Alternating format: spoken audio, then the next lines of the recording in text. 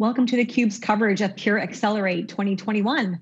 I'm Lisa Martin. Pleased to be welcoming back one of our alumni to theCUBE. Prakash Darji is here, the VP and GM of the Digital Experience Business Unit at Pure Storage. Prakash, it's great to have you back on the program. Yeah, Lisa, thanks for having me. It's been, I don't know, more than a year since I've seen theCUBE, right? Pre-COVID, so it's been a little while. Pre-COVID, remember those days. Well, thank you for joining us virtually. We appreciate that. And also excited to hear some of the things that are going to be coming out at Accelerate, an event that I've covered in person several times. So talk to me about this Digital Experience Business Unit. This is relatively new. What does it encompass? What are you hoping to deliver from a portfolio perspective to your customers? Well, what's interesting is it's new and it's not, right? Because we've been, as a company, a SaaS company that happened to ship storage boxes on premise. So we've had Pure One, which was largely used for monitoring and supporting our fleet like a SaaS company would do. And customers had access to that as their single pane of glass. But as we expanded beyond just observability and monitoring, we realized that we could use this observability to do more for customers. And we introduced our Pure as a Service offering about 3 years ago now, which customers just sign up for SLAs. Like, they would on a cloud, you sign up, I want this performance, I want this capacity, it's storage. So, why don't you just sign up for what you need? And we created the DX business unit, the Digital Experience Business Unit, to bring those things together because, frankly, we're using Pure One to monitor, manage, and allow customers to sign up for their SLAs in a very digital way. And I guess the world's changed a little bit because, previously you would, call up your sales rep to do things. And then COVID happened. And I think a lot of people got a little bit of Zoom fatigue. And therefore, we see a lot of traction right now in terms of people just self-serving and going up and signing up for the SLAs they need. Talk to me about some of those SLAs that customers are signing up for. What is it that they know with Pure as a Service, for example, and Pure One that they can get? Well, you want storage. You want storage that's high performing. You want storage that supports your applications. Number one thing with storage is you're signing up for capacity and performance, right? When you think storage, you're like, oh, I need to store my videos, or I need to store my apps, or I need to store something. And, right now we've got customers in the, multiple hundreds of petabytes range, right? Like big customers, lots of storage.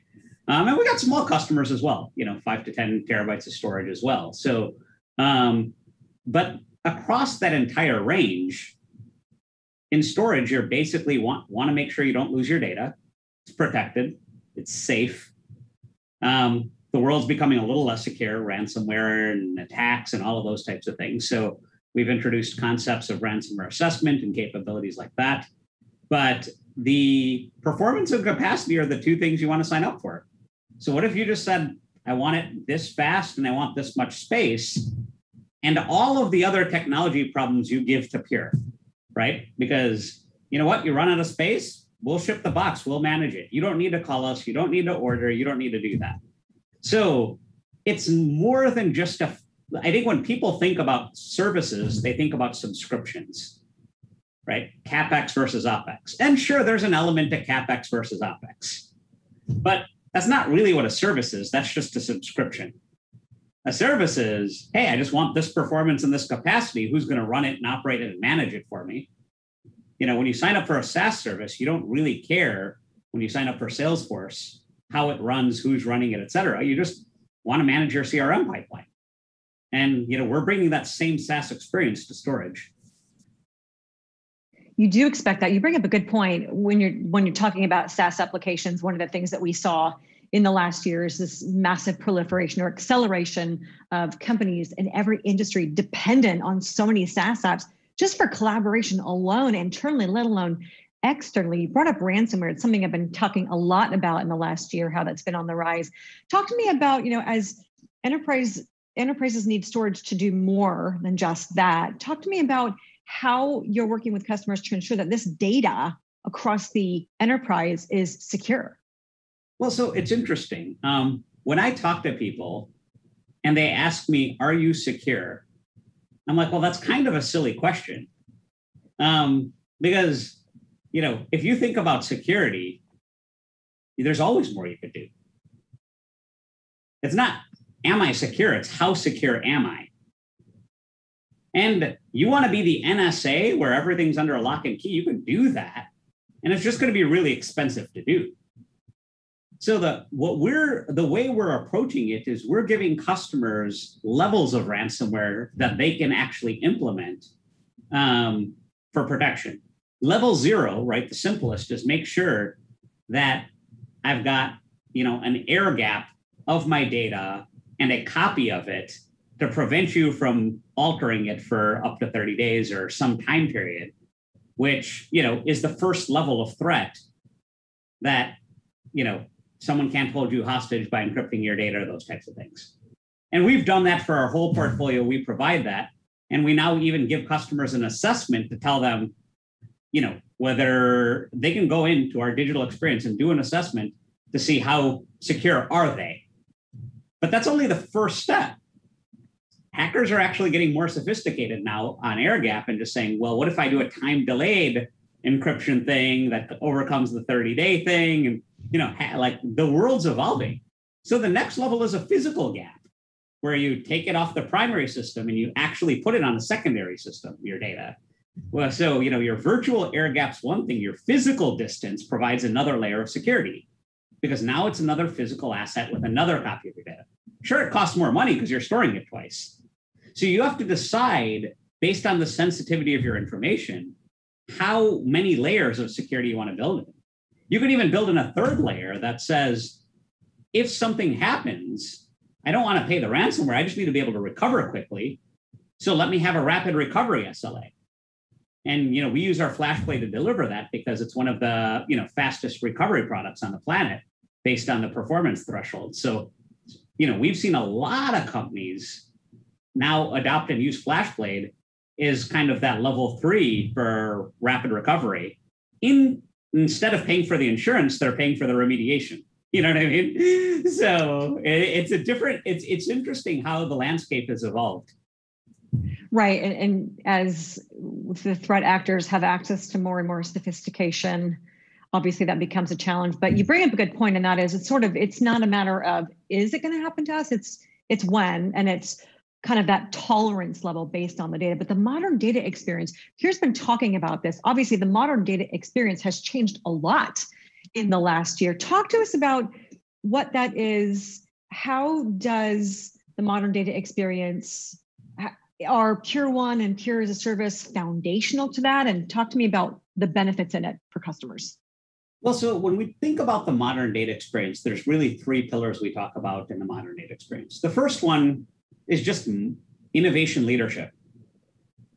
Pure's got a little bit of a history of redefining storage. First all flash, first the unified fast file and object. We're on a 3rd generation of QLC technology. So we figure if we don't invent the future, who else is going to? We look around the landscape and there's a lot of data technology. So we need to invent a future that people have a blueprint to copy. And that's our goal of modernizing the landscape. We don't see a lot of original and innovative thought happening in the industry. So we have to create the blueprint of the future, right? We pride ourselves on that innovation leadership. And Evergreen, which, we've introduced as an innovation where, if people buy 500 terabytes of storage today, they don't have to rebuy it every 3 to 5 years. That innovation that we introduced is still unmatched in industry after we've been in industry for 10 years because companies haven't figured out how to copy it. So Evergreen is still a differentiator. It sounds like the modern data experience, what you're looking to do is also define it with and for customers and have that be a unique differentiator for what Pure delivers. 100%. So, this innovation leadership's big. Making sure that you can run your landscape like a cloud, have a service catalog. Service catalog for developers is containers. And, we lean very heavily into what we're doing for DevOps and developers, not just storage administrators. And, part of the modern data experience is being cloud ready and container ready. And then finally, just having the best digital experience, which, Pure One and Pure as a Service is foundational to. where customers can go in, procure easy, support easy, and all of it starts with data. Like if I was to say, hey, you're going to get into a Tesla, right? And you're going to turn on the self-driving mode. Would you turn it on if you knew that there were 0 miles clocked on the odometer? Right? Where yeah, you're the first. We haven't really trained this yet, right? No one would turn that on. So for you to be able to offer a digital experience and a service experience to a customer, it's all about miles driven. And since we've introduced Pure One 5 years ago, now on a yearly basis, we're collecting over 20 petabytes of data, tons of signals, training the algorithms around giving customers recommendations, which we've been doing now. Customers can get performance recommendations and upgrade recommendations. And now we've used the recommendations are such high fidelity that because of our miles driven, we're using that internally to run and operate our services on behalf of customers. And when companies think about disruptive events, let me take my old portfolio and create a new one. You're resetting the odometer at 0. So without something like Evergreen, it makes no sense in terms of how do you get to as a service. You can get to CapEx versus OpEx, right? And we were the first people to do that in storage with Pure as a Service 3+ years ago. But we've moved beyond a financial offering now to talk about, how do you run and operate performance and capacity SLAs? Well, to your point, there's so much more that customers need, especially as there's more and more data being generated. The edge is exploding, IoT devices are exploding, and there's more challenges that customers have to do. But it's also being able to get those fast insights from data to be able to make those data-driven decisions, which it sounds like what you're doing from all of the mileage that Pure One and Pure as a Service have. So talk to me about some of the things that are being announced with respect to the digital experience of Pure One at Accelerate. Well, so there's 3 primary announcements. We've moved beyond observability first to do assessments. So, we can now say, instead of just monitoring and watching what's going on, we can give you a threat level assessment specific to ransomware. That's a new capability we're introducing. We've also been, in monitoring storage and monitoring virtual machines for a while. But if you take a look at how people deploy on storage, they deploy VMs and they deploy containers. We've seen very little, they also have bare metal, right? But between those 3 now, you cover how people are using storage from a deployment model, and we've brought container monitoring into Pure One for end-to-end traceability monitoring for both your container landscape as well as your storage landscape underneath with our FlashArray and FlashBlade. So this observability and assessment space has a lot of new capabilities we're bringing. The second piece is recommendations.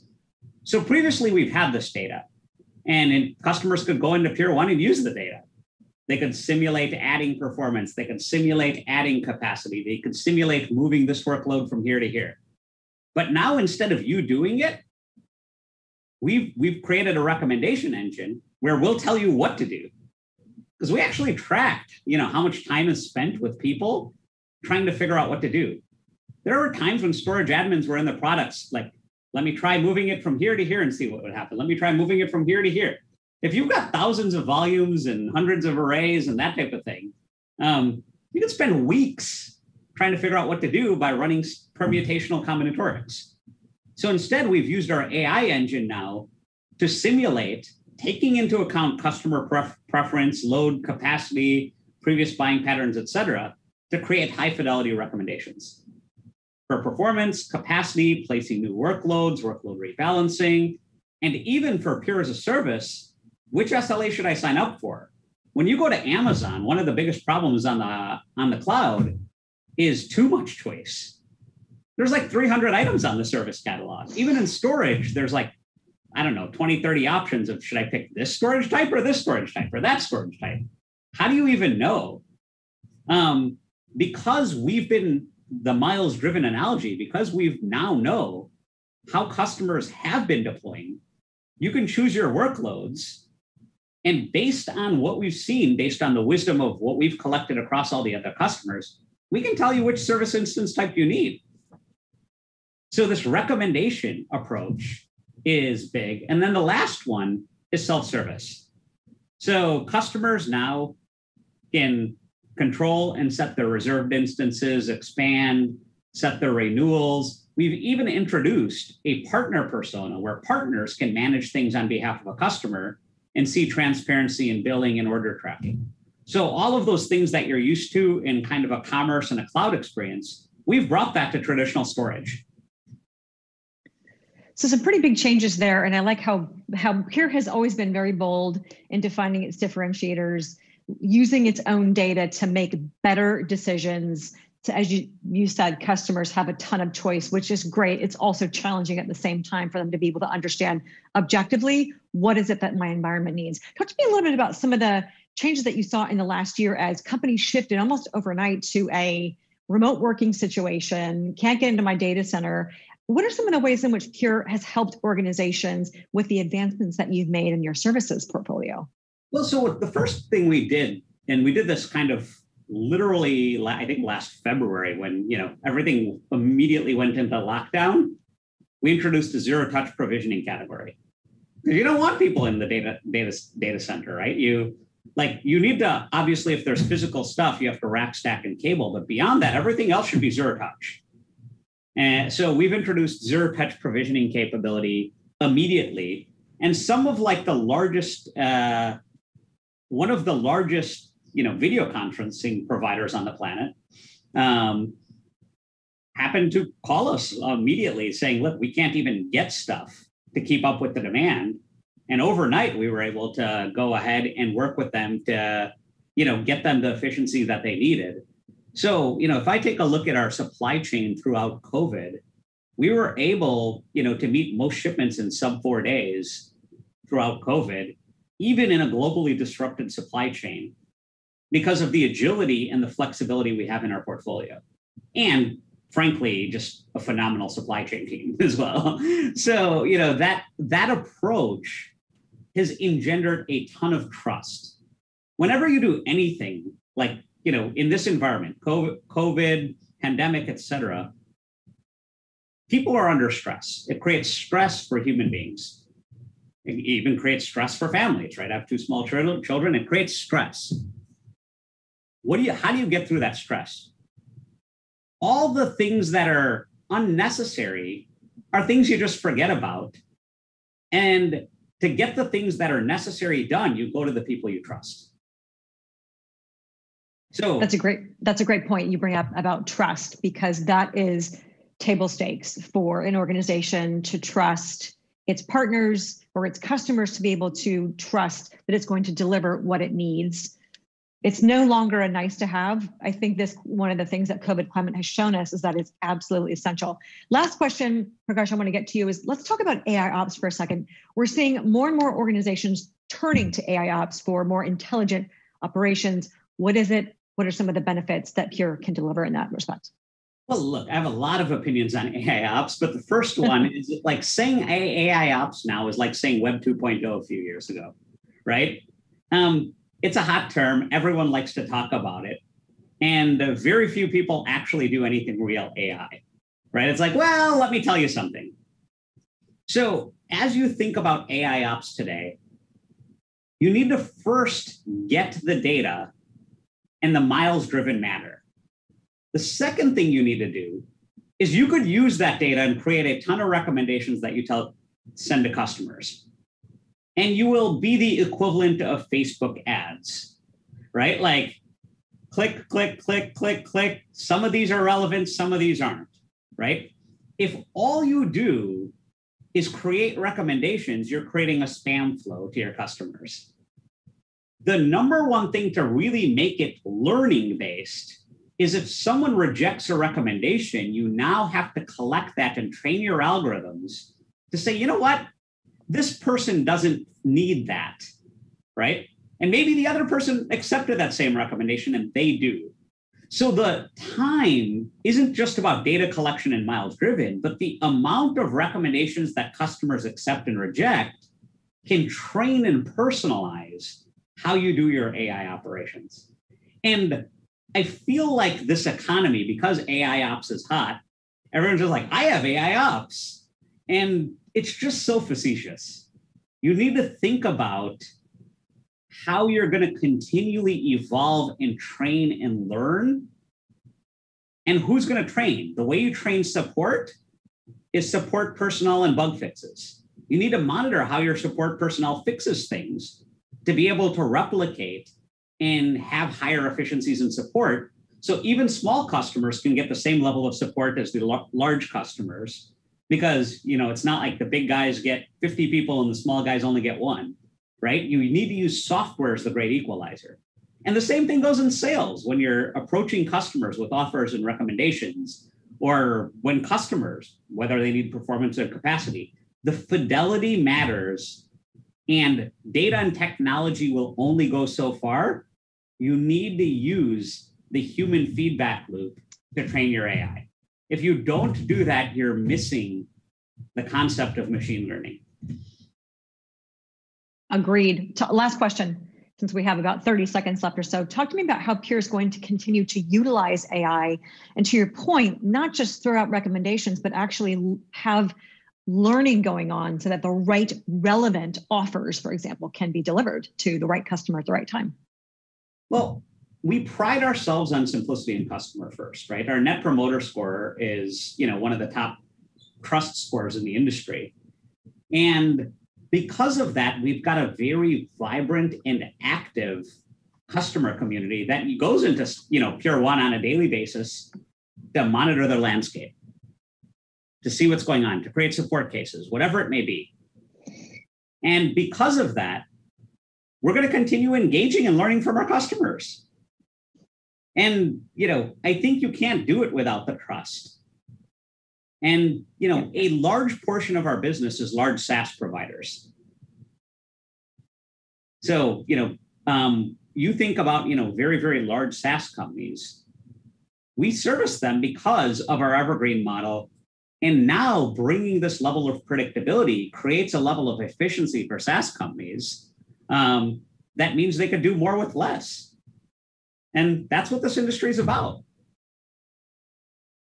Well said. Prakash, thank you so much for joining me at our coverage of Accelerate. Excited to see what's going on with the modern data experience, how you're getting in there and working and partnering with customers, using the data to learn and tweak and improve. Excited to hear some of the other stuff that comes up, but I appreciate you joining me this morning. Thanks for having me, Lisa. I enjoyed the conversation. Excellent. For Prakash Darji, I'm Lisa Martin. You're watching theCUBE's coverage of Pure Accelerate 2021.